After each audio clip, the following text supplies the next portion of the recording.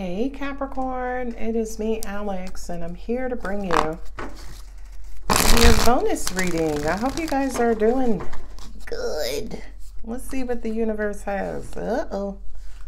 4 of Cups, 9 of Cups, 9 of Wands, 7 of Swords, Wheel of Fortune, and the King of Swords and the 8 of Pentacles.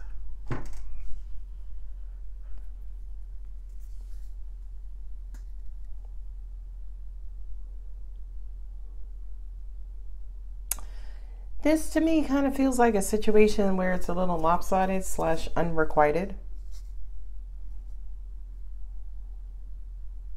Somebody is not, this feels like you, Capricorn, like you're not noticing the love that's around you.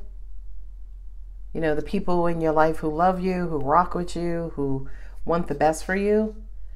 And it could be right now because you are hurt or wounded, maybe overly guarded, where you are having trouble letting the love in or allowing the love in. I have a 9 here and a 9 here, right? To me, that kind of feels like something has to give.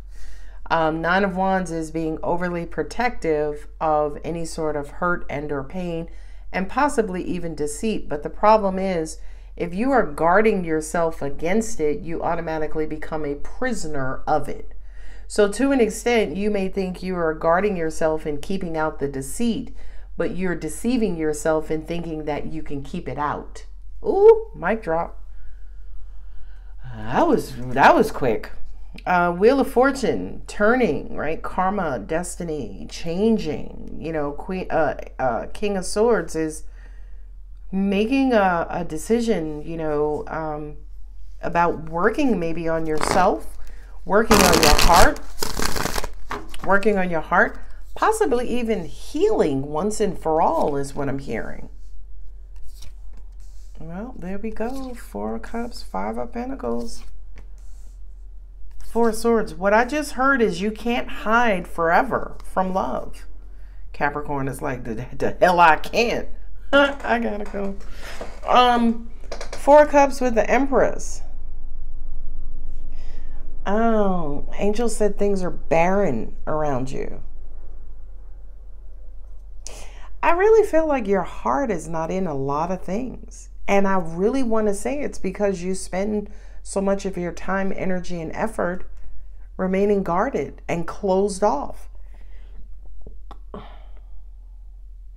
There could be some of you who suffer from codependency.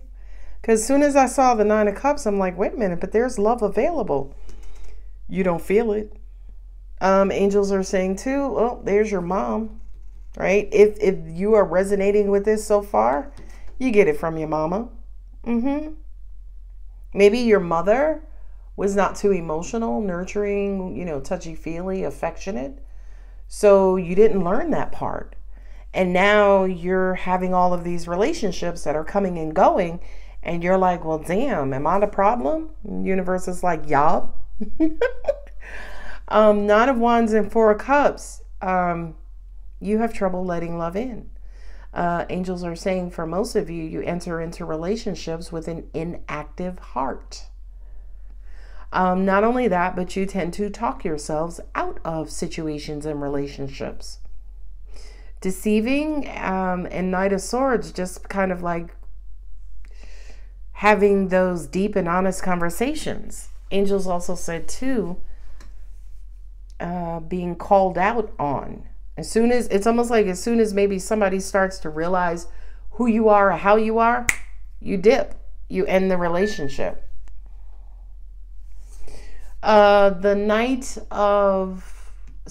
Wheel of Fortune and the 4 of Swords. I feel like some of you have very little to look forward to.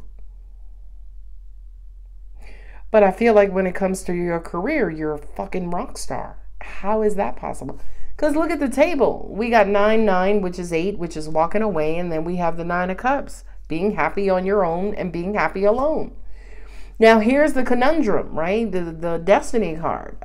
For many of you, especially if you're codependent, you hold on to your partners and mates, but you hold on to them with this void because you can't really feel all of the love they're giving you. So on one hand, it's almost like you don't want to be alone, but then on the other hand, you're already alone emotionally. Okay. That one needed a big ass pause. And the Two of Swords with the Eight of Pentacles, I don't know if you knew this about yourself, right? Another way I could say all of this, some of you may have a hard time receiving love. You have a hard time allowing people to love you. It makes you incredibly uncomfortable. It makes you defensive. You may get suspicious thinking that they're up to something. And I feel like with the Wheel of Fortune and the King of Swords, I keep wanting to call him the Knight of Swords, but with the King of Swords, I feel like it's finally time for you to do something about it. Maybe go to therapy, maybe start to unpack, you know, some of those layers, peel back some of those layers and discover and explore what you've been keeping from yourself or denying yourself for so long. With this High Priestess card sitting there, yeah, there is some sort of association with mother. Angels are also saying too, the reverse is true. So say you were smothered by your mom, your maternal mother, right? Biological mother. Say you were smothered by them. Well, guess what? You receive so much love from them that you don't know what it's like to experience love for anybody else. Or maybe somebody has to compete with your mom to get to love you. I'm just saying, it's just cards. Two of Wands. Separation. Trying to pick a path forward. I'm hearing, yeah, you can't go another 2 years, 2 weeks, 2 months like this. No. Whatever this is, Capricorn, I feel like you've been denying yourself of for so many years.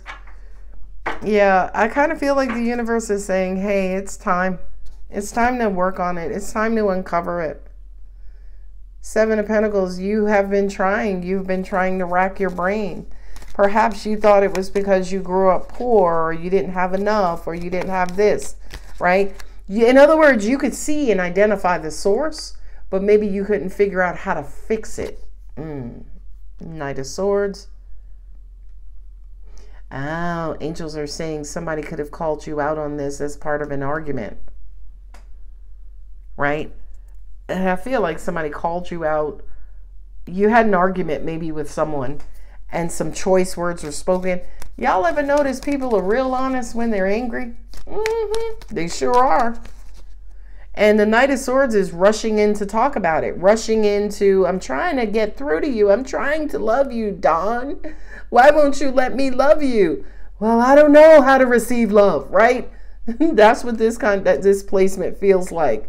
There was some sort of discussion that brought this to the surface. There's a Wheel of Fortune again. It's time to change. It's time to move on from this old way. Move on from the past. All therapy. I don't care who you get it from.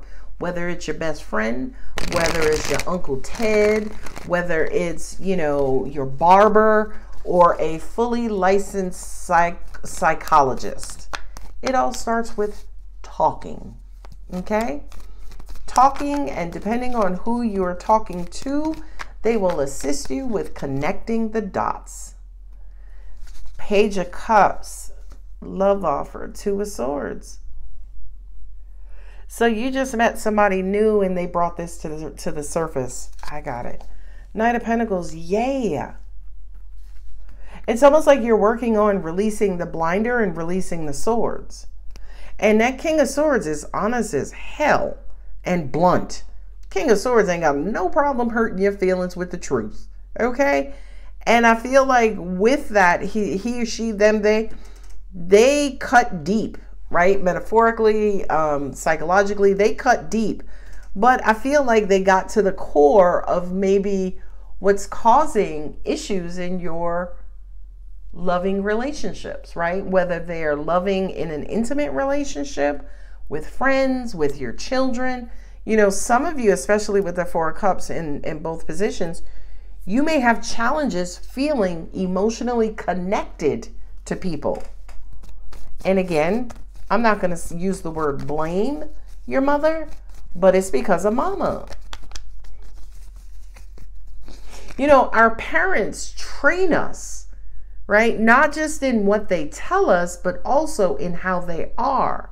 So if you were raised by somebody who is pretty stoic, who didn't express emotions, then you are going to do one or two things. Either you're going to be overly emotional, right? And spend your life trying to pull emotions out of an emotionally unavailable person, or you're going to become stoic as well. And then you will attract somebody who will continuously try to pull emotions out of you. Okay. Choose a new direction. Hot diggity schmiggity. That kind of says to me that there is some sort of aha moment or revelations going on where you're discovering, you know, what's going on internally. Ooh, yay, recovery. Recovery is just that. If there's a problem, well, let's find a solution. Don't stop. Keep going until you're fully healed, is what I heard. Wait. What is wait? There's something better. Okay. Okay. I feel like there's something better means there's something more. In other words, that keep going. Keep peeling back the layers. Keep revealing things that you might not have known. You're discovering, you're learning, you're exploring about these deep-rooted emotional issues. And the universe is like, keep going, keep going, keep going. Continue to work on yourself.